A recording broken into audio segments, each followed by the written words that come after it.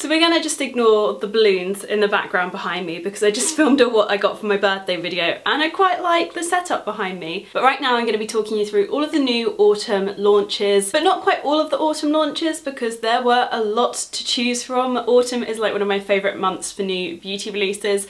But I picked out my favourites and I'm going to talk you through them today, and I'm going to get started with skincare. And the first one is one that I just needed to talk to you about. I've been wanting to talk about it for a really long time and I can't remember if I featured it in my September favourites. That's really silly that I can't remember what I featured in my favourites, but I'm having a complete mind blank. And I don't think I did mention this even though I've been using it. It kind of is one of those new releases that I got very early on, so you're never really sure of when it's actually available, but I'm pretty sure it is available now. And this is the Sunday Riley Blue Moon Cleanser. This is the sample pot that I currently am working my way through before I get the full size. It smells weirdly chocolatey, but it is just absolutely beautiful. In terms of the feel, it's quite similar to the Oskia Renaissance Cleansing Gel when you're working it in, but actually the initial texture of it is very reminiscent of the Clinique Take Off the Day Balm. So if you're looking for a slightly cheaper alternative, the Clinique Take Off the Day Balm is definitely one. But just without the fragrance and kind of extra added bits and bobs. It's a very kind of basic cleanser, but one that I actually love, so I would recommend that as a cheaper but still high-end alternative to this one. I'm not sure if you can tell, but with me and this cleanser, it's most definitely love. I cannot wait to get my hands on the full size because that is going to be a great day, people. But this is an amazing cleanser. If you're into your high-end skincare, I would definitely recommend giving this a try because it is absolutely gorgeous. Next up is a kind of skincare item. It's a bath item from Lush and I'm keeping it in the packet because I'm scared I'm going to get this all over my bed. This is their Pink Flamenco Bubble Bar and it is so cute. Although mine is kind of teetering on the edge of its wooden stick and it's going to fall any minute. I was trying to take an Instagram of this yesterday and it was so difficult trying not to drop it. So I'm just gonna pop that back in there. But it smells amazing. It's just got that typical Lush store scent. It's very sweet and kind of a bit citrusy. It just smells absolutely incredible. So I would definitely recommend picking this up from their new collection if you can because it smells so damn good and I just love the Lush bubble bars. They're one of my favourite items to get from Lush, although just make sure when you get one you don't have a wobbly stick because this is a serious situation here. I kind of feel like when I put this in my bath, the whole thing is going in with this one. So make sure you get one with a good stick. Moving on to makeup, the next two items are from Kiko and these are part of their Rebel Romantic collection, which I think is maybe a month or so old now. It's definitely not a specifically autumn launch, but these have been kind of recently released and they are beautiful. These are the Intensely Lavish lipsticks. They come in rose gold packaging, so I was all over that. And these are just beautifully creamy, long-lasting, highly pigmented lipsticks. Kiko is one of those brands that's like at a really affordable price point, but these do not feel budget at all. I absolutely love these. Like, I want the entire range of these lipsticks. They are beautiful, the packaging feels amazing. There is nothing that I can fault these on. They are perfect. Like, it is serious love with these, especially this darker colour. I can't remember what number this is. I think it's 05. This is beautiful. It's like a gorgeous, bright, pinky, ribena-y shade. It's beautiful. It's going to be so perfect for winter.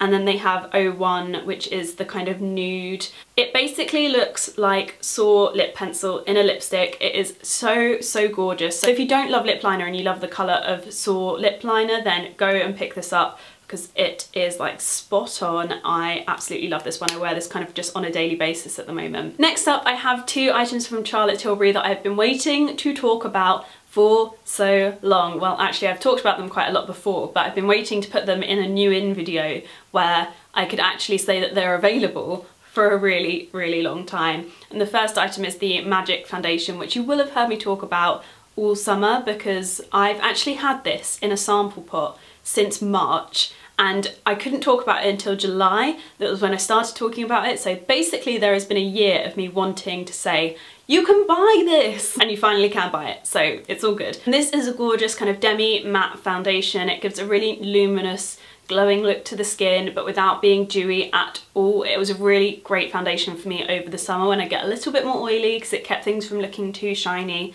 But I actually think I'm just gonna love this all year round. It is the perfect foundation for me. I kind of wish it didn't have SPF in it because it's got like a really measly amount of SPF, which is kind of annoying. It's SPF 15. I'm like, either go all the way or don't do anything at all. That is my only gripe with this foundation though. It is absolutely gorgeous, seriously long wearing, really kind of perfecting on the skin. Sometimes I don't even feel like I need to wear concealer after using this. I just absolutely love it. I have the shade 5, which is a perfect colour match for me at the moment. So I love that. And then I also have the Mini Miracle Eye Wand, which I've been waiting to go on sale for so long because I've been using it for ages and you guys haven't been able to get your hands on it, but it is finally available and I absolutely love this. The eye cream on it is amazing. It's really kind of like plumping. Is plumping the right word? It just feels like it's kind of given some life back to this area and it's really brightening. It's also really soothing and the concealer itself is very brightening, high coverage, like everything you want in a concealer, this does. I love it. I have no idea when everything's gonna run out because a double-ended thing, it's like how much product is actually in there, but so far, so good. I absolutely love this. I have shade 2. I don't think there's the best shade range in this collection because I kind of feel like shade 1 is going to be way too pale for me and this is kind of borderlining. So I know I've mentioned it before, but I just wanted to mention again in case you guys haven't seen one of my previous videos where I talked about this. Revlon have introduced a few new shades to their matte Colour Burst Balm range and my favourite one is the shade Enchanting, which is gorgeous. If you really liked their kind of lightest nude shade in the range, then you will really like this one. If you found that the lightest shade was a bit too light for you, then you're gonna love this one. Apart from that, nothing has really changed in the range apart from a couple of new shades, but I just thought I'd give it a quick shout out because the slightly darker nude is kind of life-changing for me. I love these products so much and to have a shade for me that is now the perfect nude is so exciting because these are just some of my favourite drugstore products ever. And the previous nude was just slightly too light for me, so I love this. Next up I have a few new loves from Illamasqua, and if you've seen my recent video I'm sure you'll be able to guess what they are. The first one I'm wearing, and this is one of their new, I think they're the Glamorous lipsticks in the shade Vega, and this is just a gorgeous kind of dark berry, reddy, browny, purple, one of those gorgeous kind of autumnal wintry colours. It's creamy, it's long lasting, it's completely gorgeous. This is just going to see me straight through the autumn and winter months. I absolutely love this. I've worn this almost daily since I got it and it is just absolutely beautiful. It's basically like a more moisturising version of the Kate Moss Rimmel 107 lipstick. So if you like that but didn't like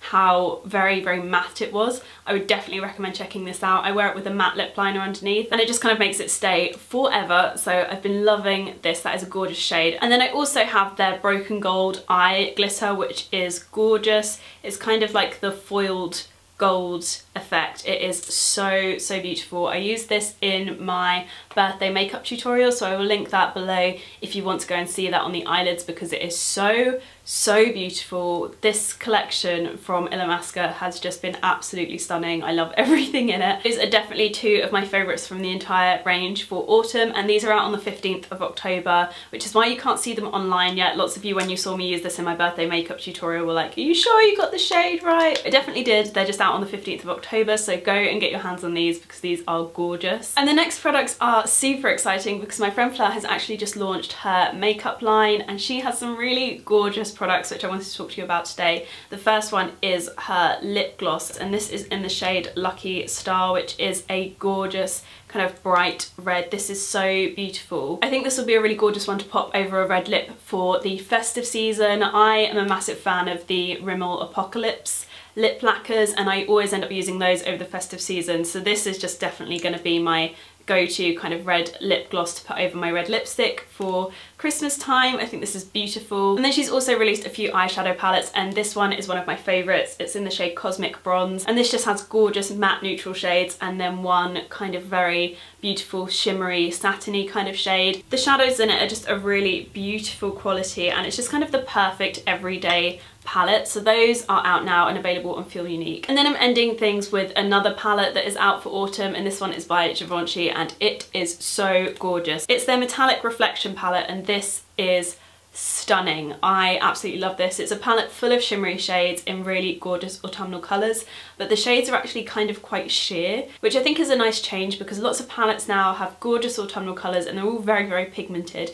but these kind of give a really beautiful wash. So if you are looking to kind of experiment with some colour over the autumn season, but you don't want to go kind of full on and you don't want it to kind of go a bit wrong, I think investing in something that is actually slightly more sheer can sometimes be a really great thing because you can't really go wrong with them. There's a gorgeous kind of reddy, garnety pink and then some gorgeous purple colours as well, like taupey purples, and the lightest shade is kind of a pink iridescent shimmery shade. It's just so beautiful. I love this a lot. I'm wearing the kind of shimmery pink shade today on my eyelids and it's just a really wearable everyday shadow. It is beautiful. And that is it for new launches today, and that is it from me as well. I hope you guys like this. Please give it a thumbs up if you did and subscribe if you're new, and I will see you guys in my next video.